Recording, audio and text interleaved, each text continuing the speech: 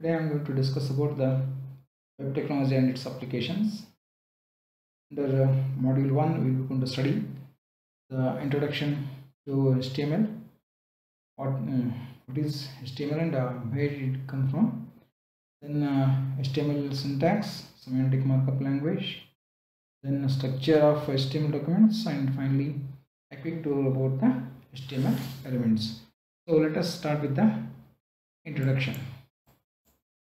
So as you know about the HTML is a hypertext markup language where it is started from ARPANET in the late 1960.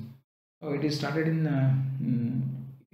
America, where it is the US in the defense. So the first paper it is being published by the Tim Berners-Lee in 1991. So then onwards, refining is going on in that particular HTML. Basically, this was used for the applications where just a documentation should be there. That's it. It is a static web pages. Only the data are going to be present, and just you can able to read that information. For that purpose, this was used, and this has been confirmed by the World Wide Consortium, because basically to make any applications and all these things, the people are going to use this particular HTML. So everybody should use a similar type of data, or we can say that some tags that must be used, so that the WWW, that is W3C consortium, has approved this particular tags for the HTML in 1997. So what we can say is about the HTML is a markup language. The reason for this markup language is just to know how this it can be beautified. That's it. The document can be beautified. Now you can see about in this particular thing, some of the data are there like this. This is a document it is. So main heading is going to be there here. Then second heading, okay. Then second heading again in that, margins are there, and this again bulleted notifications are there here. So properly that should be written on the screen. So by seeing that, you can able to understand that okay, it's a good way of representation like that. Okay. So for that purpose, HTML was being used. HTML is nothing but that's what it is saying. What you see is what you get. That is WYSI, what you see is what you get. This is what a static information it is going to be. Whatever the way that you write, that is going to be reflected in the screen. So it is not having any standard way of scrutiny in that, and it is going to give you some errors and all these things. Nothing is there. Whatever that you will be going to, even if it is wrong, it is going to accept.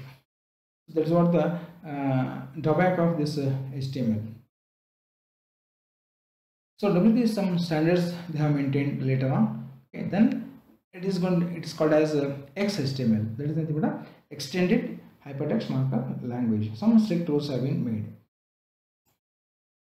So next version of that is XML, extended markup language. So here it is having some particular rules. You should have lowercase tag names only, and attributes always within the quotes, double quotes it is going to be, and all elements must have a closing element. Means whenever the start tag is going to be there, end tag must be there for this. Without that, it is going to raise the error message. Some validators are there for HTML, XHTML we can say. So HTML validators are going to be present. For that purpose, XHTML2 it is came into the picture. Then WHAT-WG is nothing but Web Hypertext Application Technology and Working Group. What is that? Web Hypertext Application Technology Working Group. So in the mid 2000 that it is came into the picture, and it started proper validations and all these things. So that what happens basically is it is going to have the more weightage than the just HTML. That what WG, that is Web Hypertext Application Technology Working Group, is modified later and they are called as HTML5. They called as HTML5 in 2009 it is. Okay, this is what he is saying. In 2009 W3 stopped XHTML2 and they have working on this Web Hypertext Application Technology Working Group, named it as HTML5. Understood? So there is no another group it is going to be. HTML5 is the same group which it was present. Okay, so they differently it is being named. The three main aims of this HTML5 are: it is specifying unambiguously the browser should deal with the invalid markup. So even though invalid markups language are there, so you should consider that and you should give the error messages. Then provide an open non-proprietary programming framework. You can use JavaScript for creating the web applications. Then backwards compatibility for the existing web system, that is also going to be present in this. Means HTML5, if you are going to use the HTML4, 3, 2, whatever that it is there, those things are going to be get applicable in HTML5 also. That is the backward compatibility that exists in this particular web technology, that is HTML5 also. Now overall using the browser is going to support this HTML5. Now you see no HTML5 supporting, just it is a 5 to 10% people are there. Then partially that is getting supported in HTML5. You can have 75%. Nowadays everybody is using HTML5 browsers. Elements and attributes of language. Okay, so it's nothing but how to write any programming languages. It's going to contain the attributes as well as elements. So any element, for example here name is there, name is an attribute. Okay, then HTML names is an element and the value of that is going to be present for that. Okay. Element contains that it is a text, other elements will be empty. So in the which contains, element contains text, other elements as well as it may be empty also. And where's a document tag, it is going to be HTML document tag.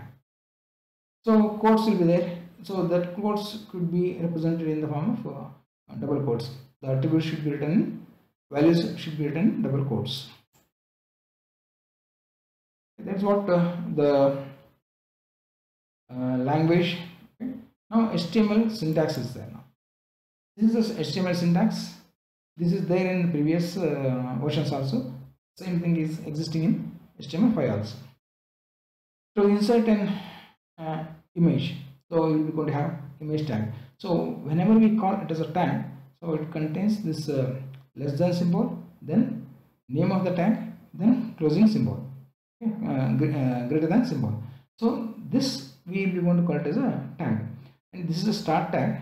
End tag will be done with the same thing, but after this first less than symbol, next there is a slash will be there, backslash will be there, then img is going to be written. For all these things, that is going to be same. There is no change in that. Okay. So there is an image tag is there, anchor tag is there. So the anchor tag is nothing but it is a which it creates a hyperlinks. Then creates list with the okay. This is eval, ol, and li. There is a unordered list, ordered list, and list element. List element it is going to be. Okay. So list index you can say. Index means individual elements are going to be present in that. Then there is a heading is there. So h1 to h6. Okay. So always it is going to start with h1 and it's and ends with the h1. h2 starts, h2 ends, h3 starts, h3 ends, like that. Okay. So maximum you can have h6 tags. h1 is going to be the big tag, means the font will be big. h6 it is reduced one. Okay. Then metadata is there. Metadata is nothing but meta tag is nothing but data on data, data on data. For example, image is there. For that image, so many properties are going to be there. So data on that data, that it is going to be called as metadata.